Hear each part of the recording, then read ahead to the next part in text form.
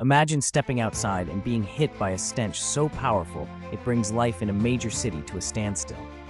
In the summer of 1858, Londoners faced just that. An unbearable wave of odor, known as the Great Stink, swept through the city, emanating from the polluted River Thames. Decades of dumping human waste and industrial runoff had turned the river into a toxic soup.